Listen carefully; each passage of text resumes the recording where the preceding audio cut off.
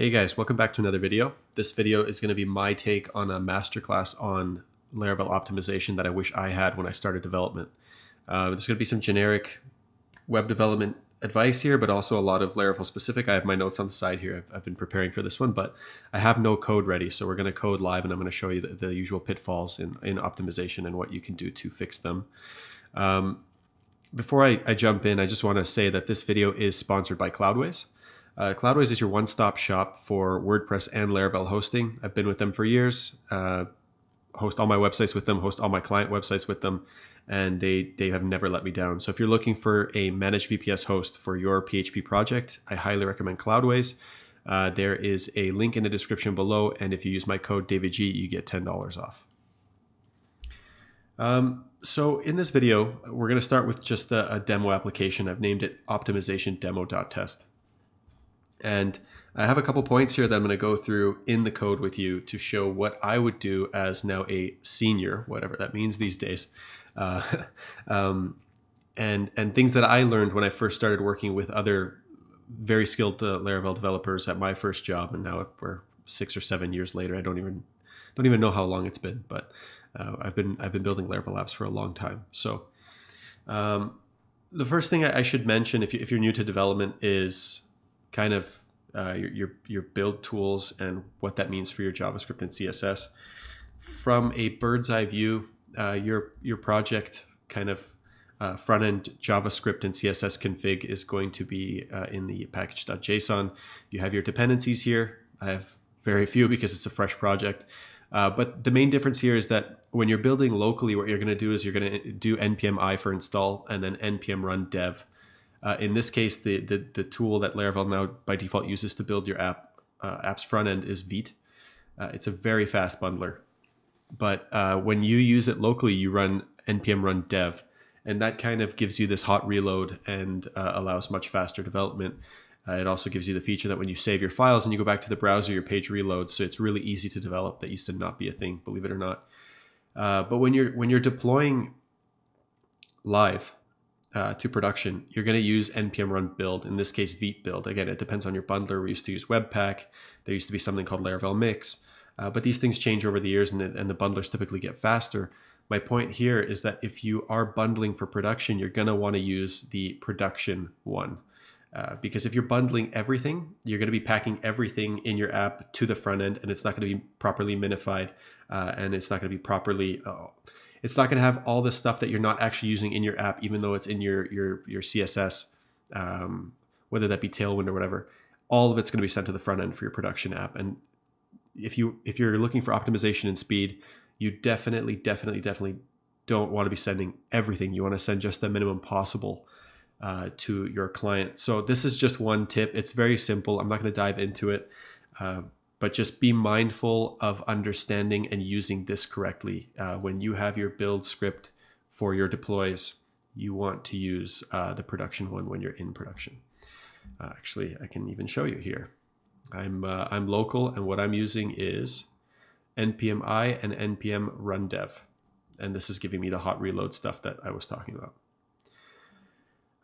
The next thing is eager loading. This is one that I'm kind of embarrassed to say because I graduated from school, not from high school, but post-secondary, and that's what we call it in Canada. And I took a ton of programming classes, and nobody ever discussed in web development the classes eager loading. We did algorithms and all kinds of theory and math and whatever, but nobody discussed eager loading, and it's just mind-boggling because it's a common thread in a lot of frameworks, and it's like the number one thing that a lot of new Laravel developers mess up. What eager loading is it basically, there's a lot of instances when you're building a Laravel app where you've got a model and you're displaying or using data from a related model over and over in a loop. In this case, what we're going to do is I'm going to use the example of, let's say we're building an application for a mechanic, like a garage. And a mechanic's garage has customers. In this case, we're just going to reuse the user model. Let's just say.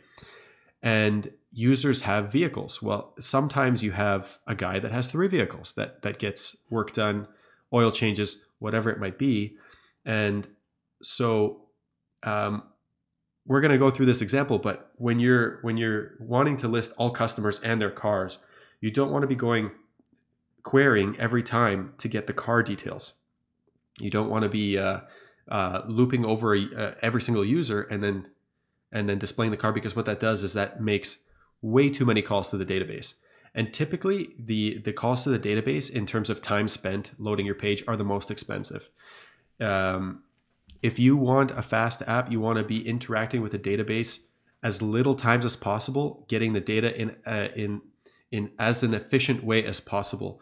And this is a whole art. You could have an entire YouTube channel on literally just indexing columns, but eager loading. Let's do this. So like I said, I'm going to reuse the user model. This comes default in Laravel.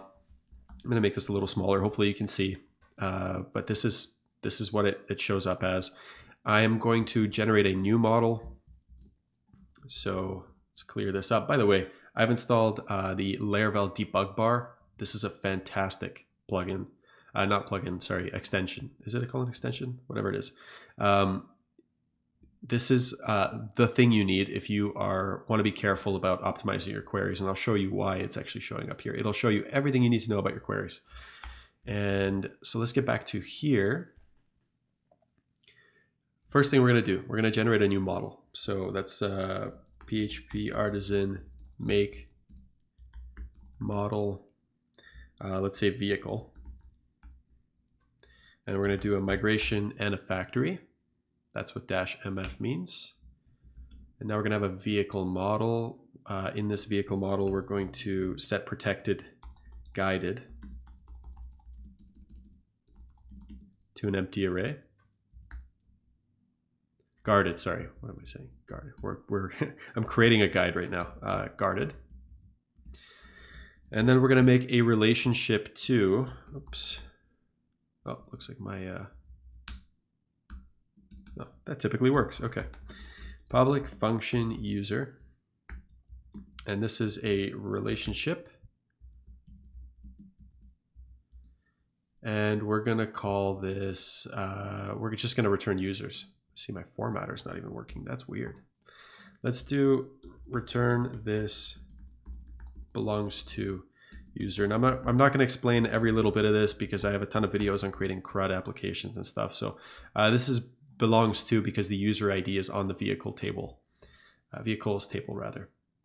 And on the user model, we're going to create the same thing. So public function vehicles, plural.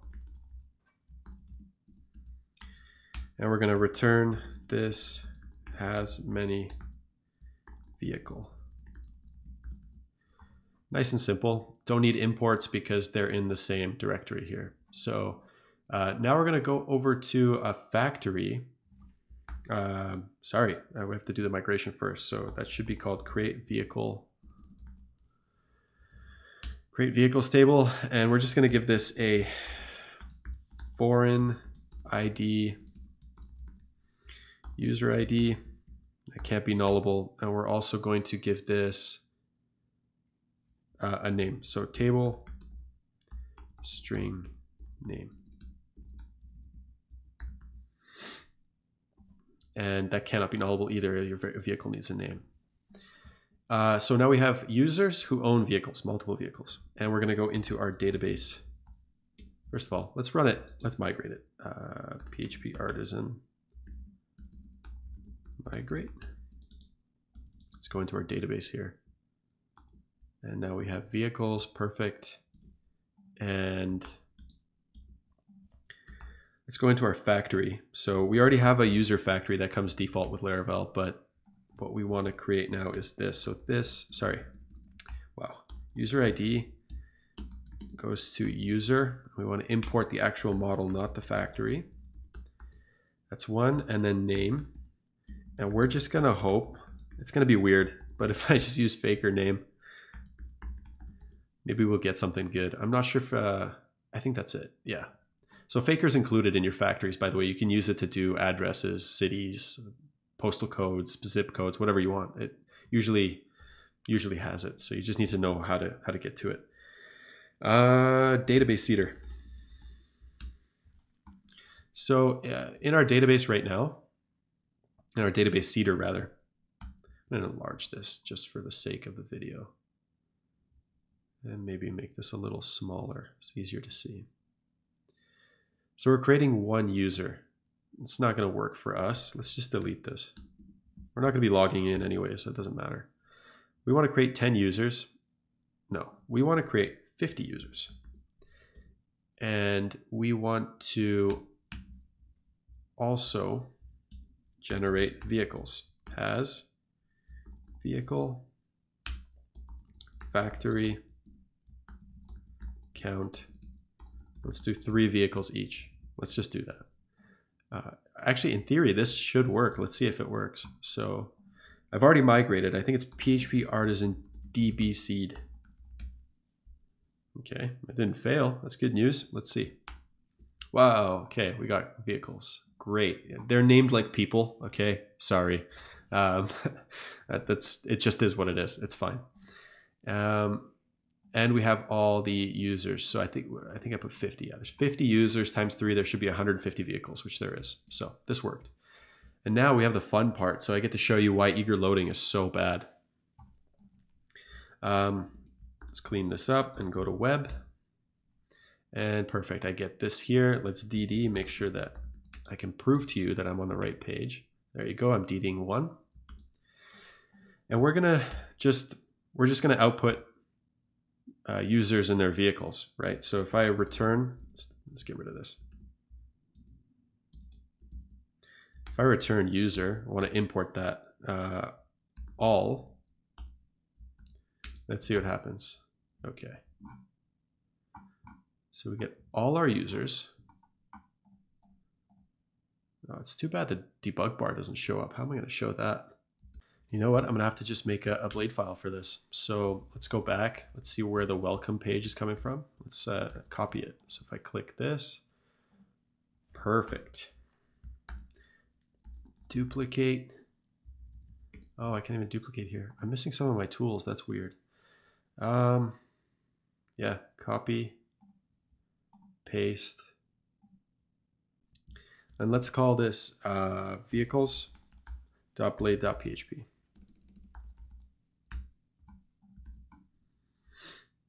Gonna get rid of all of this. We don't need it. What loads right now if I show this? Vehicles? Nothing. Great. Okay.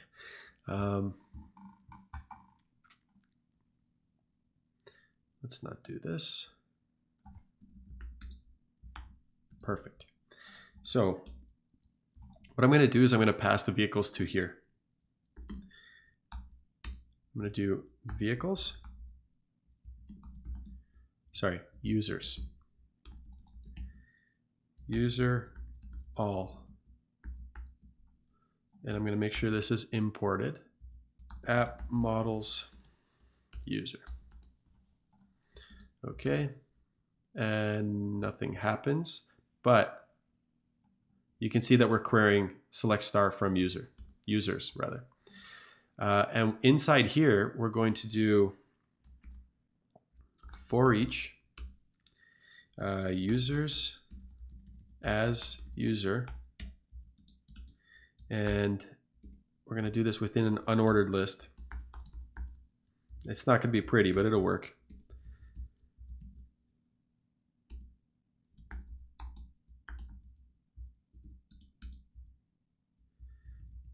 And we're going to do li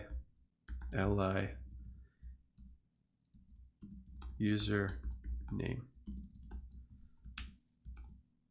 Boom. Okay. Gonna be prettier, I think, if we do an ordered list. So let's just do that. Let's see what comes up. Save. Oh, that is weird. Why is that not working? I guess not. Let's do unordered list. Okay, so we have a list of users and we're showing their names. This has nothing to do with optimization yet. This is just me figuring it out. What we're gonna do now is within this list item, show all the users' vehicles. And vehicles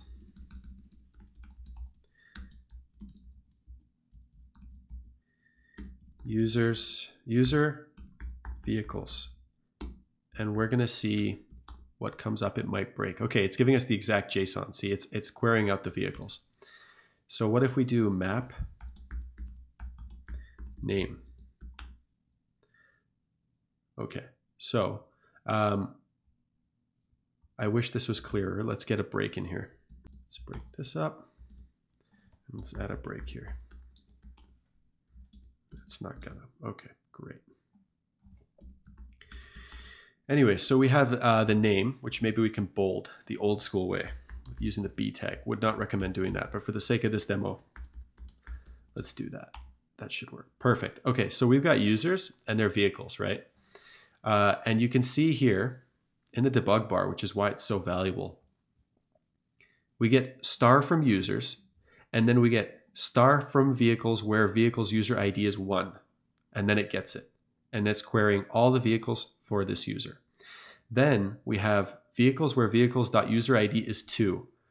This is user 2, and that's another query, another round trip to the database. Request, read back for the vehicles. And as you can see, this will go 50 times. And this issue is actually called n+1 query issue. It really is a bug. It shouldn't be allowed. And there's a lot of ways you could actually disable it locally on your computer so you don't make this mistake, and you can avoid it. The application will break. There's a way to actually break it on your local development if you do this by accident. But the best way is to just, when you're developing, be mindful of when you're querying outside tables and the requests keep coming. You're basically requesting data over and over and over. That's going to make tons of round trips for no reason. Laravel has a built-in method that deals with this, and I can actually reduce the queries here.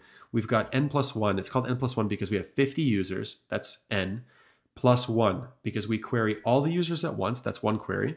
And then we get n, 50, extra queries on top to get vehicles for each user. So this is fixed with an eager load. If I were to go in here and just add with vehicles and get, all of a sudden we have the exact same results, okay? Except now we have 2 queries, which is what it should be. Select star from users and select star from vehicles where user ID is this. Laravel handles this for you. So now we have reduced all these round trips that are unneeded and squeezed all the data that we need into one much bigger request to the database. But the database is very efficient. I'd much rather request the database I'd much rather ask the database less times for stuff, but in bigger quantities, than ask more often. And you could probably see that there's a bit of a reduction here. So 42 milliseconds with the eager load. And let me copy this to this. And let's see what it takes. 69 milliseconds. That's going to bounce around, but overall, the larger the data gets, the worse it would be. In fact, let's prove that this is the case here. Database seeder. Let's make 500 users and have 30 cars each. Our DB seed. Even the seeder's taking a little while longer to work now. There we go. Now we should be able to go into our database here and see that there's now 15,000 cars. So this page should take a lot longer to load. And even though we have 15,000 cars, it still takes 87 milliseconds, but that's with the eager load. And you can see what this one query is. It's gigantic, but this is much better than doing it individually. This is 87 milliseconds. And if I go here and enable the old one, where I'm doing the n+1 issue, 323 milliseconds. This right here is the #1 biggest issue in a lot of apps, especially built by people who are new to web development. #1. And I think a layer on top of the n+1 issue is the lack of caching.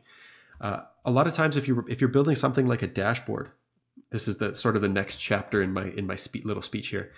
If you're building a dashboard with tons of data that's live, you cannot use caching. You can't cache the response because it's live data. You want it to be accurate. However, if you're running a website that, maybe you don't need real-time data. Maybe Maybe you're building a website for a dealership or that shows car inventory, and you're okay with your customers getting fresh data every 10 minutes. This would be a great opportunity to use caching, and I can actually show you with this. So without the eager loading, right, it takes 355 milliseconds. If we wrap this in a cache block, so cache, remember, vehicles, that's the name of your cache. TTL is can be, I think, a number of seconds, or let's do 10 seconds, or a datetime object. Let's just do 10 seconds for the sake of this video. So the next load is going to be the same speed, and of course we're still seeing speed here, but the load after that, once the cache saves my data, should be much faster. So let's reload. 197. What did I do here? Must be of type closure. Whoops, that's right. This is my mistake. Okay, so it's loaded. It's slower, 354 milliseconds, but it should be faster now, and it is. It's not much faster in this case, probably because my local is not using Redis, which will be discussed later in the talk. But if we go to my env here, yeah, my cache store is using the database. That's not the fastest one. If you truly want speed, you're going to want to use Redis or Memcached. We'll discuss it later on in this video. But this is another layer on top of of what you might want to do to optimize the data you're showing, if you're okay with it not being current exactly all the time. And just what will happen after 10 seconds here is it'll run the first time. It'll save the data here to the vehicles object in your cache store. Again, locally for me in this video, it's database.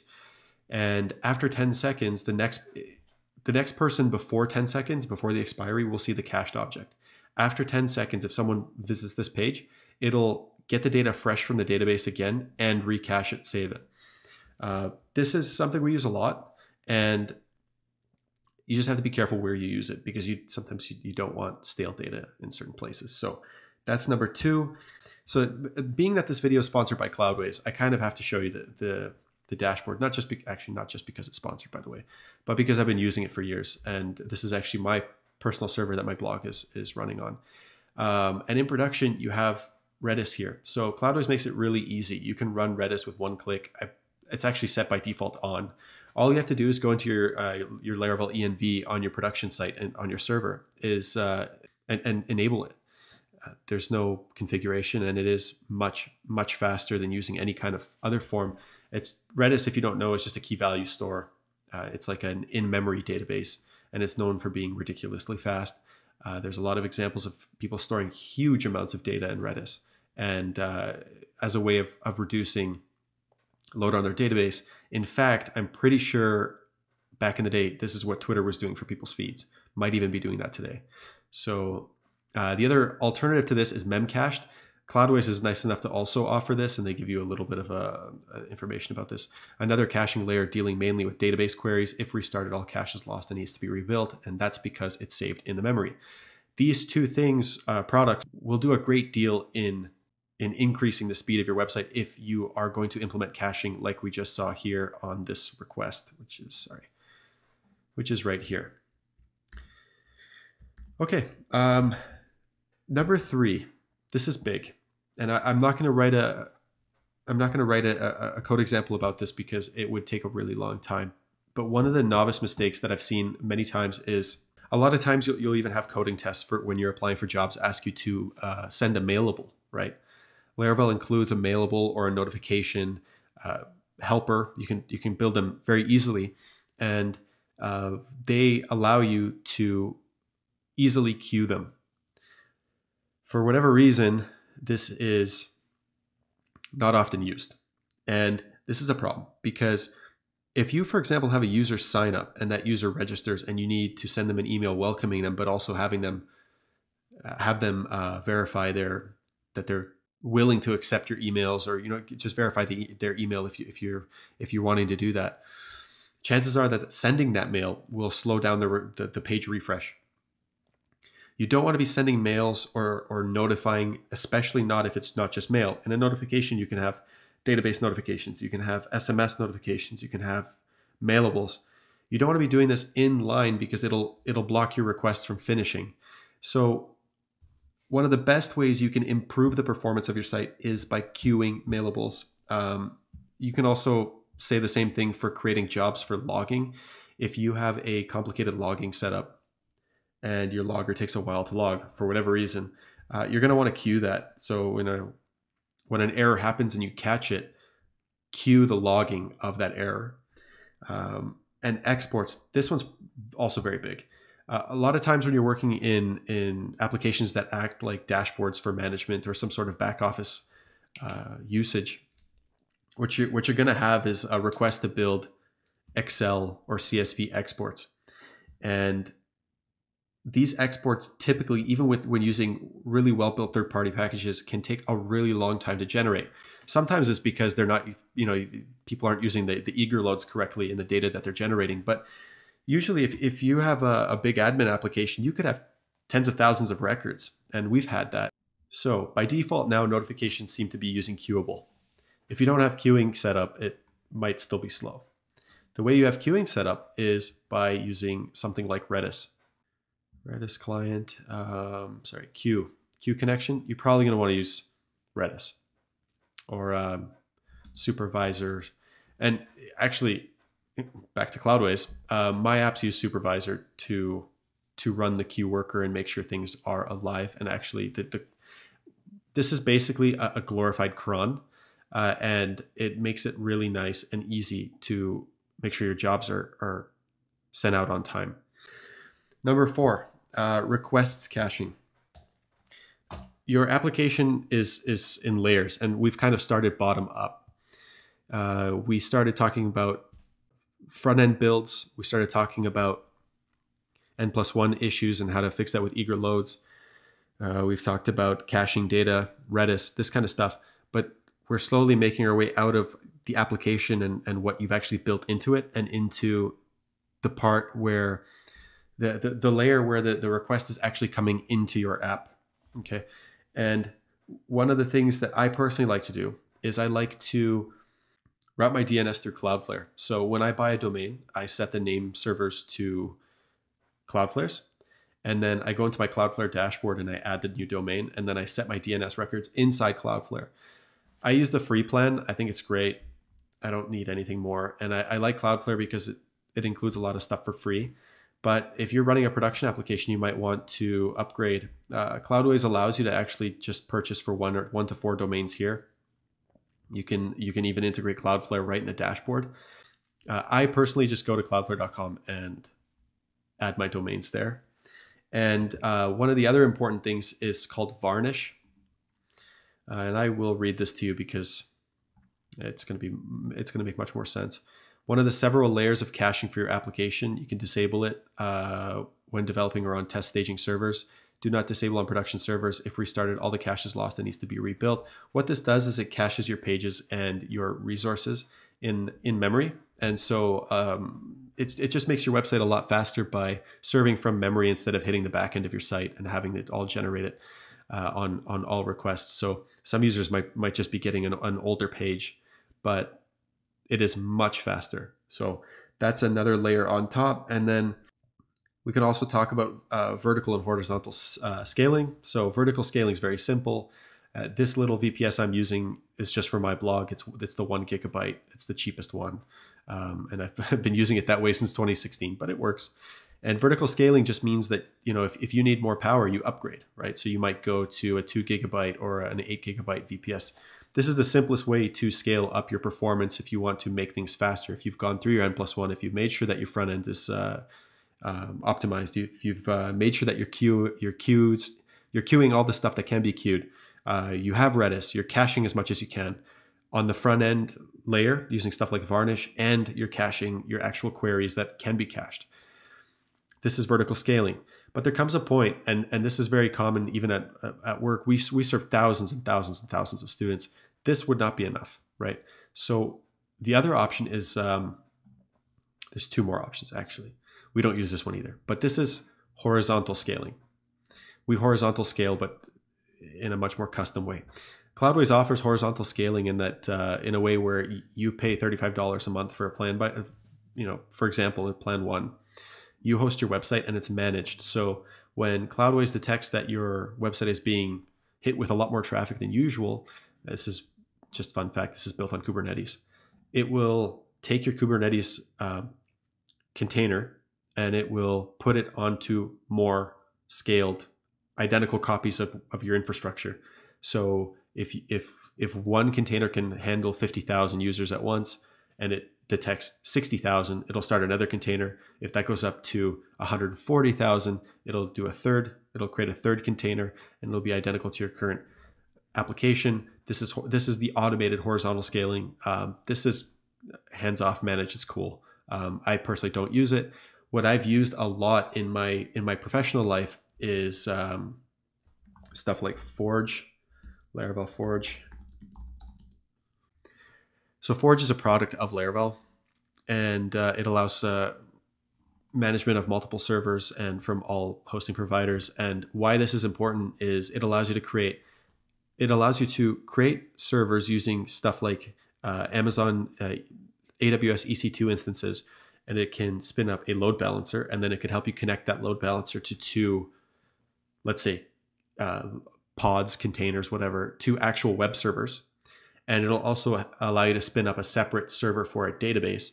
And it can also spin up a separate server for a queue worker, which is something that's important. And this is what we use for big production sites, because sometimes you have traffic that's very easy to serve on a web server kind of level, but your database needs to be huge. And sometimes you need a small database, but your web server needs to be bigger, and then you need a huge worker because you're processing data in the background. Maybe you have an ingest server. You have a ton of data coming in. So this is the most custom. And this is what if you really have a ton of traffic, this is where you'd be going. It's just good to know like the ins and outs of this kind of stuff, especially if you're just starting as a developer, because you want to at least know how to talk about it when someone asks you, right? And the last one I want to talk about is really nitty gritty. This is something that if you're new to development, you might want to know just to talk about in conversation. Maybe you get asked something in an interview or whatever, and you want to bring up something like Laravel Octane. So the way Laravel works is, as a framework, is you have an entry point into the framework. When a request comes in, what will happen is I think it enters index.php, okay, and then it goes through here and it goes through the whole vendor auto load, sets up your app, and loads whatever you have in the app service provider. This is a brand new app, so it doesn't have anything, but you'll be booting a lot of stuff, registering your custom service providers, whatever might be going on in here. But the point is that this happens on every single request, and this takes time. And what Laravel Octane is it basically is an adapter to allow you to use these like new age, new style PHP servers. Franken PHP is one, the modern PHP app server written in Go. Roadrunner and Swool are other options. So Swool is here. Roadrunner, modernized PHP applications with Golang. Roadrunner is a high-performance PHP application server, a load balancer, and process manager written in Golang. What these do is allow go around this whole dependency building thing by caching your container. The problem with this is that when you're caching your container and then the user's kind of skipping the whole building of your app on each request, you might have memory problems. You might have a memory leak, or maybe there's something in your app service provider that loads certain dependencies based on who the user is or what the user is doing, whatever it might be. That's going to be cached now until the cache breaks and it's reloaded. I know this might sound like gibberish, but it's good to know. The basics of this is that it skips that container, the whole app service provider build thing. And it also gives you concurrency, so you could run multiple tasks at once. And there's an example here. So you can get user all and server all, the two queries at one time. They don't block each other. They get them simultaneously because of the way that a multi-threaded PHP server works. And that's pretty much it. I hope this was somewhat useful. And I mean, this is just the guide I wish I had when I was starting. I was kind of thinking what else I missed here. But honestly, if anything past this, if you wanted to learn more, I would just go to something like laracast.com and they have a whole bunch of series on optimizing specifically on each of these points I touched on, and that's how I would learn. And of course, I have to mention again, this video is sponsored by Cloudways. So if you're looking for a VPS, there's a link in the description below. It helps the channel, and if you use the code DavidG, you also get $10 off. If you have any video requests, please leave a comment below. I'd love to hear them. And I guess I will see you in the next video. Thanks for watching.